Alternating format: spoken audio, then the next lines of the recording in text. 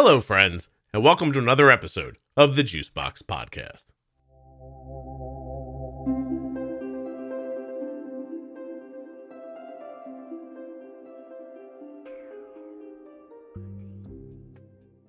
On today's podcast, Jenny Smith and I will be talking about Gvoke HypoPen. We'll go over the construction of the device, its operation, where on the body you can use Gvoke HypoPen. We'll also talk about when to start thinking about using glucagon. We'll talk about the people in your life that you should tell about your diabetes and see if they'd be willing to help you in an emergency. And if you should have to use Gvoke HypoPen, what do you do next? All of that and more on this episode of the Juicebox Podcast. Gvoke HypoPen has no visible needle and is a premixed autoinjector of glucagon for treatment of very low blood sugar in adults and kids with diabetes ages 2 and above. Find out more. Go to gvokeglucagon.com/juicebox. Gvoke shouldn't be used in patients with insulinoma or pheochromocytoma. Visit gvokeglucagon.com/risk. Before we get started today, I would like to tell you that Xeris has paid the host of this podcast, that's me, Scott Benner, and his guest, Jennifer Smith, a fee to create this content.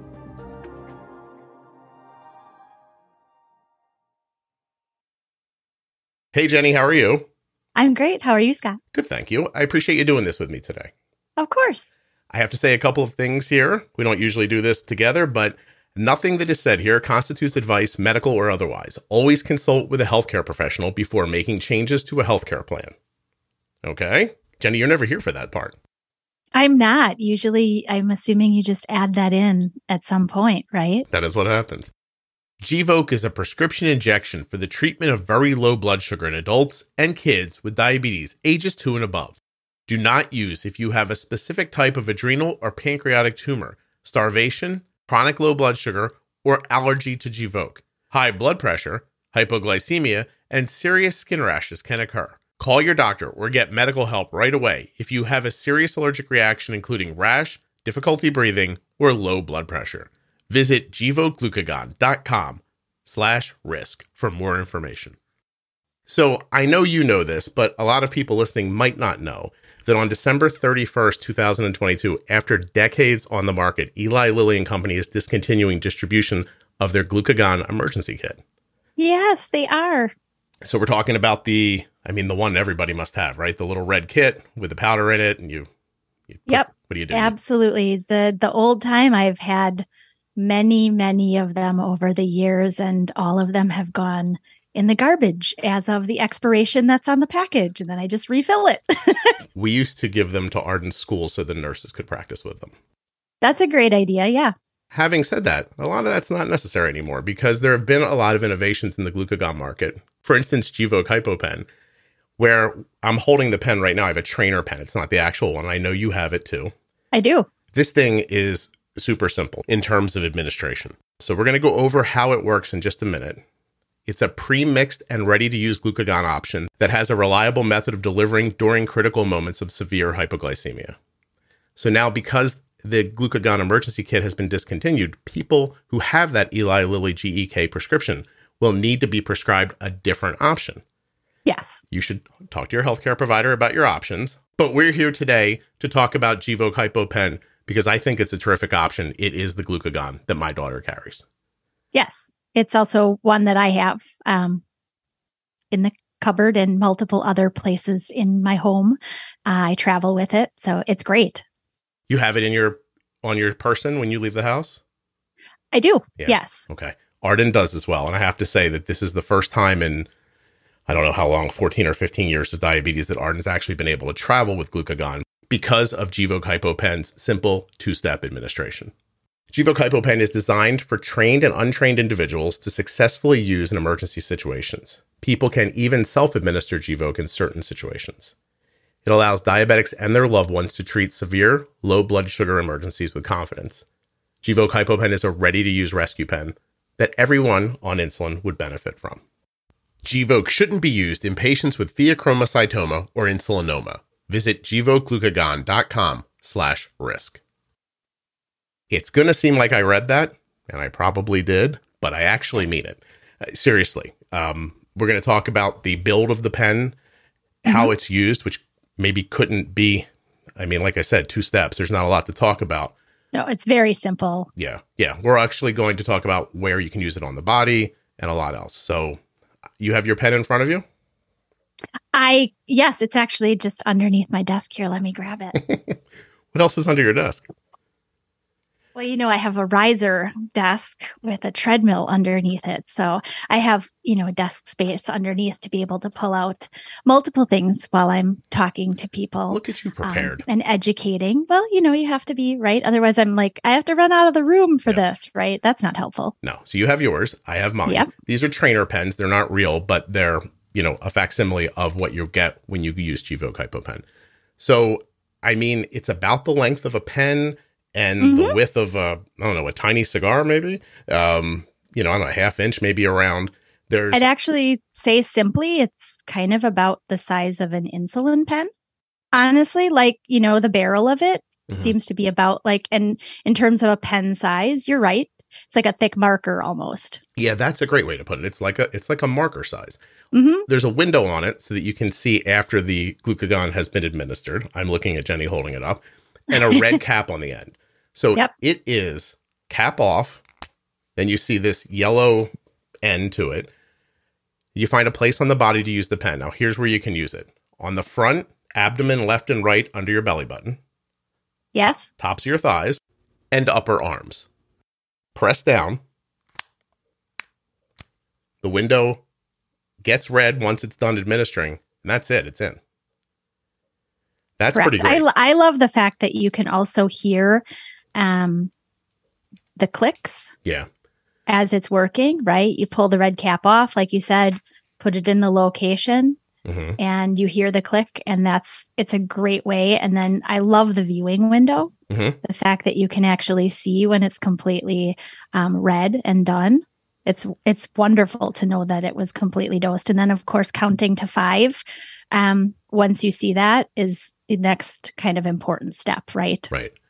Well, I have to say, the minute I saw it, I thought, well, my daughter can finally carry glucagon with her. Yes. I mean, I don't know how it's been for other people, but it was hard to find people in her life to train to use glucagon. And now it just couldn't be easier. We, Arden just moved into college, and we got her roommates together at a lunch and went over all of this. Not one confused face. Nobody was like, wait, I don't understand. They don't see a needle, so that keeps them calm. There's people who are not accustomed to using insulin, not accustomed to seeing needles. And these are the people who might be helping you when you need help. Correct. The fact that there's no mixing, there's nothing additional you have to do to utilize this. It's just pull it off, stick it in the right part of the body, and click and count to 5. That's pretty nice, especially from the fact of, the age group of people using this is 2 and up. Correct? Yeah. So when we kind of look at that in terms of training people, both trained and untrained, if you'll call them, professional versus unprofessional clinician, et cetera, it's a great device that you don't have to see anything that's scary. Well, I'll share a story from right after Arden was diagnosed. We went to the food court and tried to do, I think Arden had diabetes for 6 months, and everything was going really well, we thought. And so we got kind of heady and gave her some food court Chinese food. And we got home, put her down for a nap. She was only 2. And a little while later, we heard this grunting coming out of her bedroom. And when I went in there, it took me a minute to figure out that she was having a seizure. So I picked her up and brought her out to where Kelly was. And we laid her on the floor. And I pulled out that red box and I froze. I really did. She had only had diabetes for 6 months. And the extent of what I knew about glucagon back then was that my doctor said, here, take this. You'll never need it. Don't worry. And I thought, when I heard that, I was like, well, there's one thing I don't need to know about, right? But you really need to know about how to use your glucagon. And I learned it that day. We were very lucky to get Arden out of it with a glucose gel inside of her cheeks. But, I mean, I was going to say for the life of me, but for her life, I couldn't figure out how to. And that's always a first step, right? The first step is to try to get some simple sugar into the person, or to be able to take it yourself. But in the case that it's not going to work and you could tell whether it's a finger stick or now thankfully we can see information on a CGM, then having Gvoke HypoPen would be a great thing to have with you. Yeah. Well, it's definitely, I like you making that point because, you don't use glucagon every day. It's an emergency situation. And, how do you figure out when that situation is real, especially in the beginning, before you have a lot of context for how quickly blood sugars fall and rise? And you don't really know, in the beginning, you don't really know, like, did a bolus like 3 hours ago lead to this? Is this, sometimes it feels like it's magical that your blood sugar's dropping and falling. Right. So let's talk about that for a couple of minutes. How do I know when to make the decision? What do you tell people? Yeah, that's a very good question. Well, again, as I just said, if you have treated with simple sugar and you are following your CGM, or I always recommend trying to also do finger stick because we do know that CGMs can lag a little bit, especially in the low blood sugar range. Mm-hmm. Finger stick to be able to tell whether your glucose is coming back up.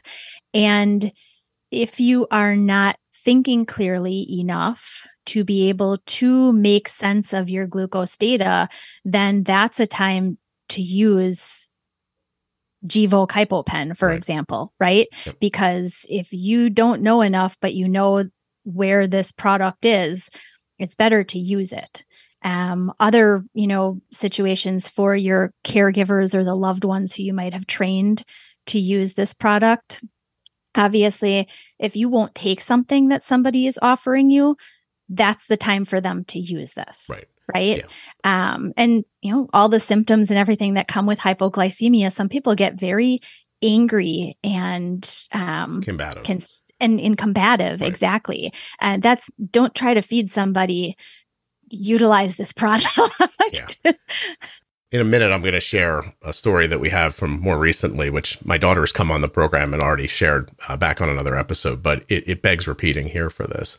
But for now, we have people around us, right? So not only do we need to know when to use the glucagon personally, right? If you're an adult living with type 1, or if you're the caregiver of someone, like, when's that moment? And that moment, if people are incapable of taking things on their own, they're being combative, you see a super low blood sugar, you test and you see 20 and they can't drink or help themselves. This is the time, right? It's an emergency device.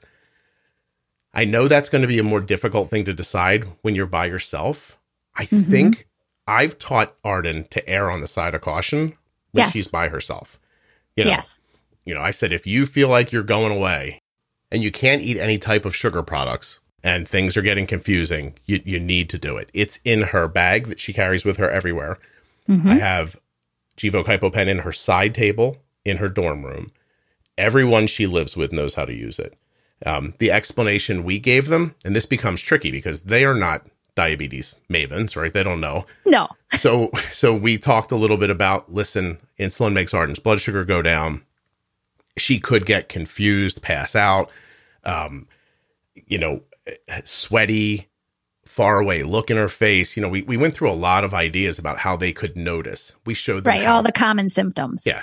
We showed her we showed them how her CGM works. One of the girls in the room follows Arden on a CGM. That's great. Yeah. And they know how to use her meter. Now, after so many years of diabetes, why did we go to that much trouble?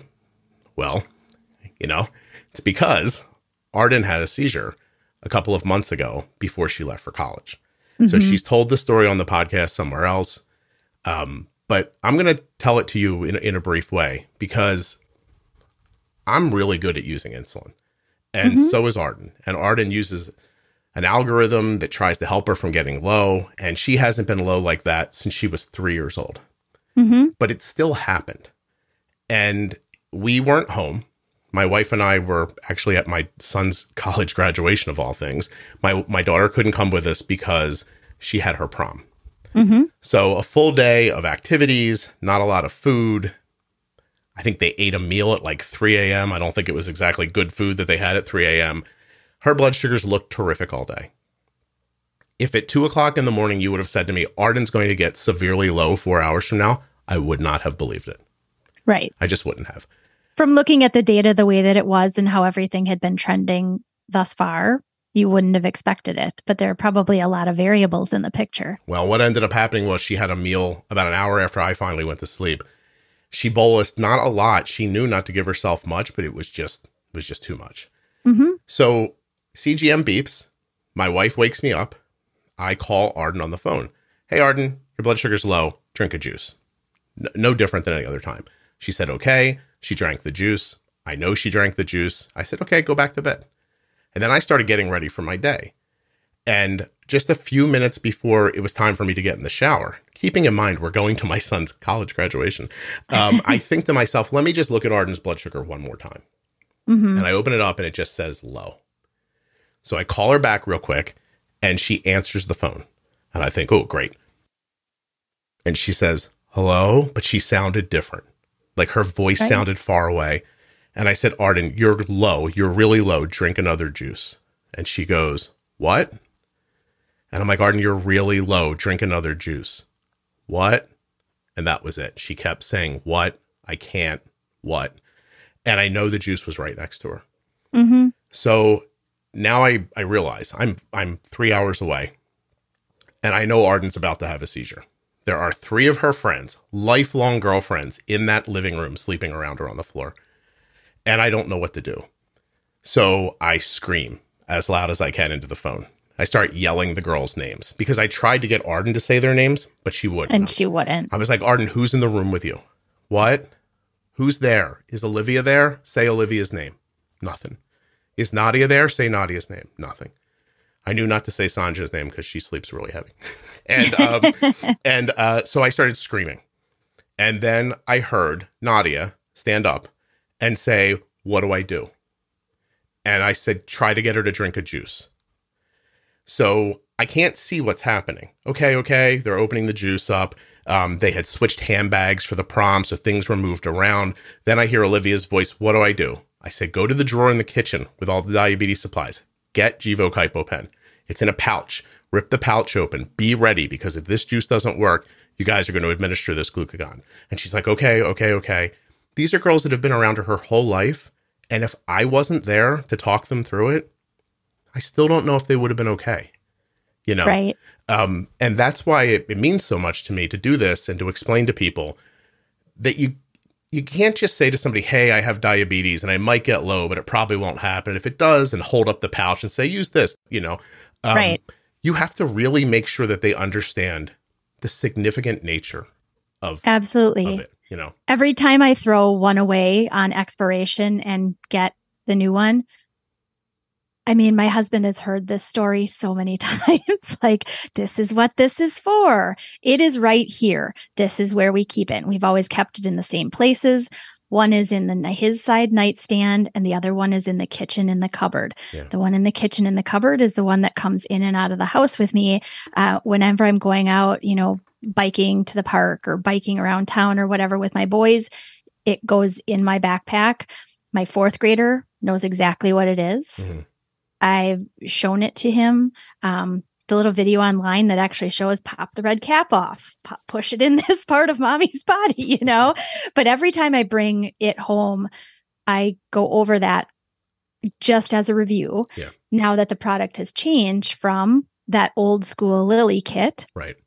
This one being much simpler, I just go over, this is where it is. This is when to use it. Yeah.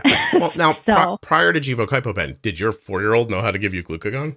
Oh, my goodness, no. Right. And I would have never expected. I mean, I think that at this point, could I have trained my 4th grader on using the old school kit? I could have. They also know the other, really important things, 911, dad's number on the phone. Our neighbors are typically on one side or the other, usually always home within the daytime at least. Right.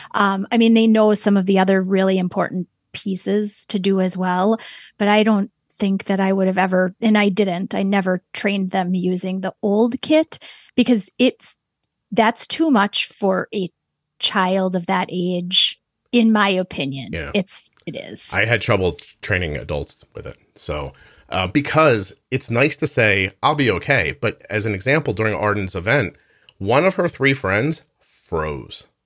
Right. She just froze. If it was just her, she would not have been able to help her. I mean, I maybe could have continued to talk her through it, but she was just, it's funny. And of the 3 of them, that's the one I thought would have been, I have the smartest. Yeah. And I got it. And instead, one of the girls who, has been through some stuff in her life just steeled up and she's like, I got it. So now they're holding the HypoPen. And I said, they're like, are we going to do this? And I'm like, is she drinking the juice? And she said, yes. And the juice was going in and she was shaking and like elbowing the chair that she was in, like wildly. She was scratching herself with her nails from her prom. It was terrible. But she came out of it. She had these big nails. They had, she had, rhinestones put on them. Like fancy. Yes. And the rhinestones scratched her arms when she was kind of flailing around. So she started to come out of it and we did not have to use the HypoPen. But which is great. It was there. I mean, I'm like, open the package. This is it. If we don't see something in 30 seconds, we're doing this. Right. So, luckily she came out of it without it, but because of Gvoke HypoPen, I have very little doubt that one of those 2 girls could have done it no trouble at all. Correct. Yeah. Absolutely. Gvoke shouldn't be used in patients with pheochromocytoma or insulinoma. Visit gvokeglucagon.com/risk. Please stay tuned for more important safety information at the end of this podcast.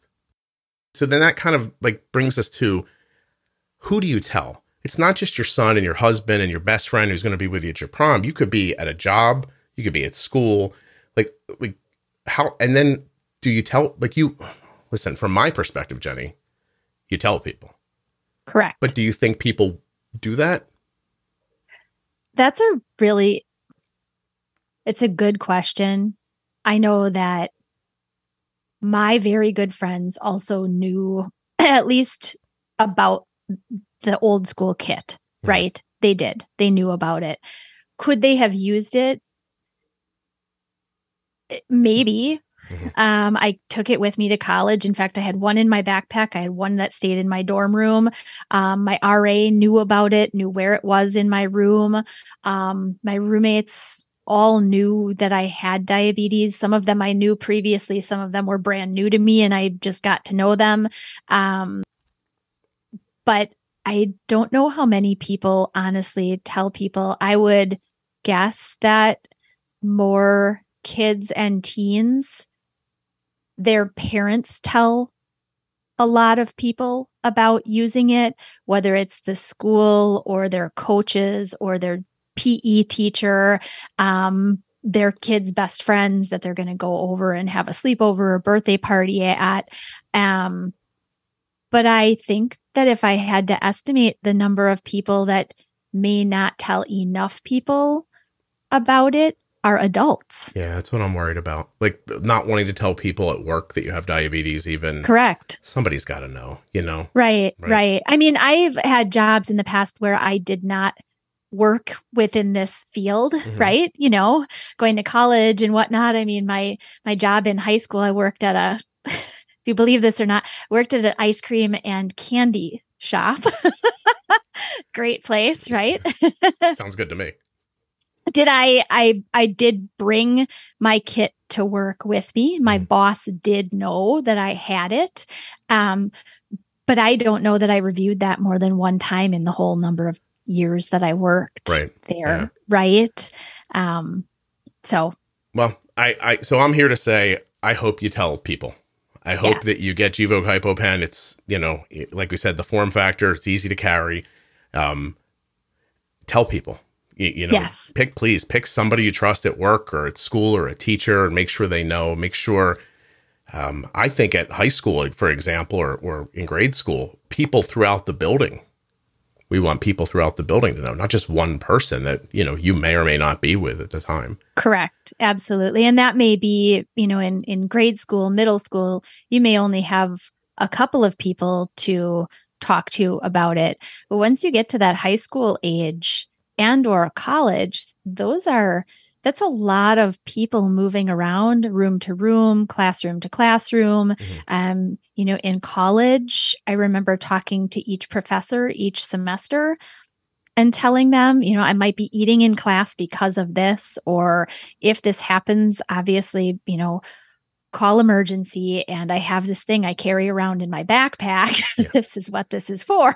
So, it occurs to me while we're talking, I bet you most people don't even know the process that happens after you inject the glucagon. Do you think they think that what's in the pen makes your blood sugar go up? Because what really happens? Right. Yeah. That's actually interesting consideration, because I think most people probably do think that that's just, it's almost, I guess people might think that it's sort of like sugar just being pushed into the body, right? Right. But will you share with people what it's actually doing? Yeah, essentially it's allowing your body to push out its stored glucose sources into the body, right? It's creating enough oomph to actually bring out what a normal body would typically do, that pump and flow kind of between insulin and glucagon in the body, right, that helps to keep your blood sugar where it's supposed to go. Okay. So this actually helps to increase that delivery into the body and brings blood sugar up very quickly, which is lovely. If I had 2 HypoPens and I injected it into someone who was having a seizure or unconscious, how long do I wait before I think, should I do it again? And is doing it again the right thing to do? I mean, by then we've called 911 and everything, but how many times can you do it? By then, and I know the typical is twice, right? Mm-hmm. So if once has not worked, that's why you get 2 HypoPens. Right. At a time when you get a prescription. Yeah. When you get a prescription. So if obviously it's also the reason that you call medical as soon as the first one is given, you call 911 right away. Mm-hmm. And if the person does not come around within about 15 minutes, then we do a second injection of Gvoke HypoPen. So there it is, right? We're in an emergency situation. If people can try sugary snacks or something, they can. I want to mention here, not to force food into someone's mouth who's having a seizure, because they could aspirate, right? Right. Yeah. So glucose gel in the cheek, but if you're trying to squirt, juice into someone's mouth and it's running out the corners, you're going to choke them. You're not going to help them. No. Right. No, that is not going to help them. So we've used Gvoke HypoPen, and there's some steps to take, right? We're going to call 911 right away. But the person needs to be rolled onto their side. Correct. Okay, because they may vomit after the Gvoke has been delivered. Essentially, it may cause some vomiting after blood sugar levels start to rise. Mm-hmm. And so you want to turn them on their side so that they don't essentially aspirate. Okay. And even if Gvoke HypoPen helps the patient to wake up, we're still going to call for 911. We still always just deliver it and call 911. Okay. That's what I've always told everybody, including my husband. Do we call our doctor afterwards and let them know this happened? Yes, absolutely. Because either it was a one-time, and in your example with Arden, some of the variables that went into that, right? Yeah. You have an idea that her doses are 99.9% of the time, they're right. They're doing what they're supposed to be doing. However, it's important to let your physician know, because they can also assess the data and help to evaluate and see, well, maybe there are some trends that you haven't seen yourself, and maybe some dose adjustment needs to be made. Mm-hmm. And if so, they're the ones to help you with that. So afterwards, and someone wakes back up, does its job, you're awake again, you need to eat. Now, Arden's thing, like I said, even though in my heart it felt like it took 20 minutes, it was only a couple of minutes, the entire thing. And finally, one of her other friends woke up, and I was like, go get her some bread, something, to eat, like mm-hmm. that'll sit in her stomach, because she had a couple of juices by then. And then it was actually very funny, because I know in the moment it wasn't funny, but going back later, the one girl's like rooting around in the refrigerator, and I hear Olivia go, "Why are you in the refrigerator? They have a bread drawer. We've been coming to this house for 10 years. Why are you looking for the bread in the refrigerator?" She's like, "I'm sorry. I don't know. I'm upset." She was just flustered. She's like, we keep the bread in the refrigerator at home. So I can hear all this happening. Arden's waking up. She's making sense. Everything is okay. But yeah, we got solid food into her after that. Right. And I think an important piece to put in as well is that one low, especially a serious low such as this one, another piece to teach is that another low could come if you're not careful. Within a couple of hours or within the same day, it's very common to have a significant low and then potentially have another significant low. Mm-hmm. So it's really important, that you kind of lay low, right? Don't go out for a 10-mile run 4 hours later.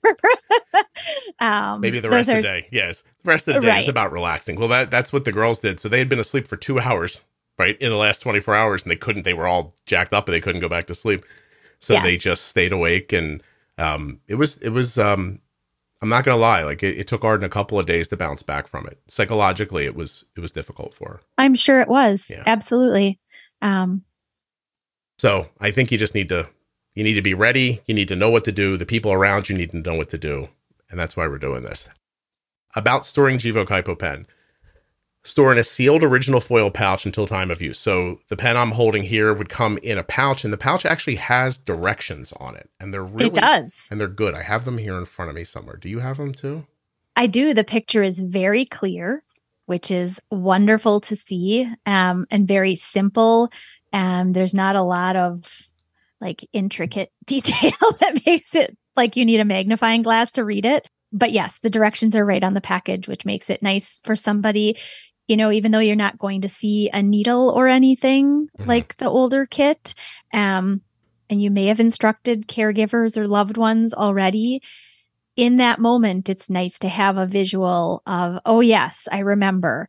I do this picture, and this. It's nice. I'm looking at it right here. It's simple. It says, number one, prepare. Tear open pouch on dotted line, remove auto injector. Pull off red cap, choose injection site, and expose the skin. Push down on skin to start. Hold down for 5 seconds. Then the window turns red. Turn the person on their side. Call 911. Correct. And I think you said something really important there. Expose the skin. You do not want to inject this through clothing. Okay. Expose the skin. Pull the clothes away. If you have to pull somebody's pants down or pull their shirt up or whatever it is, this is necessary. Do not put it through the clothing. I appreciate you saying that. Yes. More about storage information. So it stays in the foil pouch till time of use, stored at room temperature between 68 and 77 degrees Fahrenheit or 20 to 25 degrees Celsius. And you do not refrigerate it or freeze it. Correct. Just shelf stable. Just shelf stable. There's great, what did I just say? Just shelf stable. Is that what I tried to say? Yes. That did not come out, did it?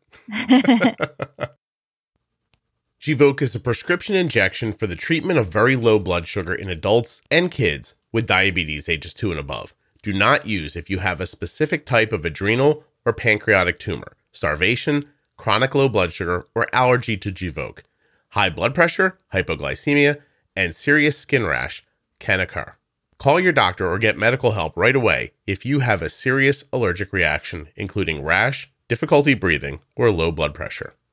Visit GvokeGlucagon.com/risk for more information. There's great information about Gvoke HypoPen online.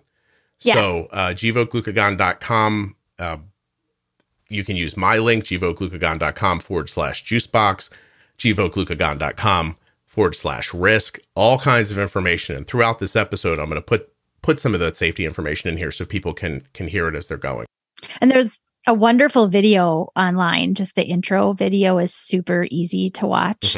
So if you physically want to, because the package isn't clear, even though it shows you a picture of what it looks like. I think it's nice to see it being held in a hand, what it actually looks like, and go through the actual process. So it may be even something that you utilize. I've had a couple of parents who've kind of used the video in school teaching just to show, that's a good which idea. it makes it very visual when they can't have an open package, because obviously you want to store it in the package. You know what? After you leave me, I'm going to, at the end of this episode, I'll record a list of hypoglycemia symptoms, so that Awesome. in case you're listening and you're not sure, I'll go through a bunch of them for you so you can hear them there. That would be great. Well, Jennifer, have we done it? I think we've done it. Yes. We're so good at this. We are. Well, we've talked often enough over the past couple of years that hopefully we would have covered things sufficiently. Yeah. I appreciate you doing this with me very much. Because of course. It's just, like I said, I didn't want to bring it up during this because it's your private stuff, but I know you've had like a low blood sugar like through your life, and you've shared them on the podcast before. And the story you tell about, were you pregnant holding a younger child or something in a store? It's frightening to me. Oh, yeah. Because you're so good at this. And you know what I mean? Like that's the thing I guess I want to say to people, and I'll share this before we go. When I used to have to go into school every year and explain diabetes to Arden's teachers, I would tell them, I'm not here explaining to you everything that could go wrong, because it's definitely going to go wrong. Right. But it probably is. And when that time comes, I don't need you pulling out a piece of paper going, what do I do? What do I do? I want you to react. Maybe it'll never happen, but I don't know. Right. And if it does, then at least you have a plan and you've gone over it enough times that it's almost a second nature. Even if you've never used Gvoke HypoPen before, you've gone over it enough that it becomes something that you plan to use, even if you never do. Yep. Jenny, thank you so much for doing this. Of course. I'll see you soon. Sounds great. Bye. Before we go, here are some early symptoms of hypoglycemia.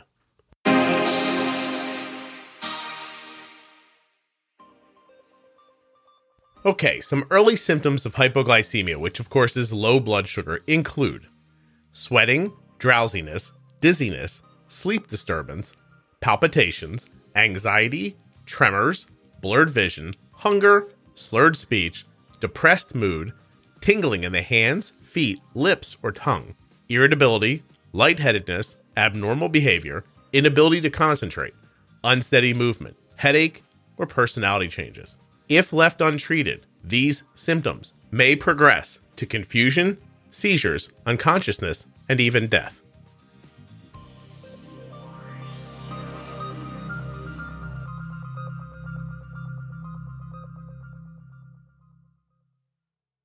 Thank you so much for listening. I'll be back very soon with another episode of the Juicebox Podcast.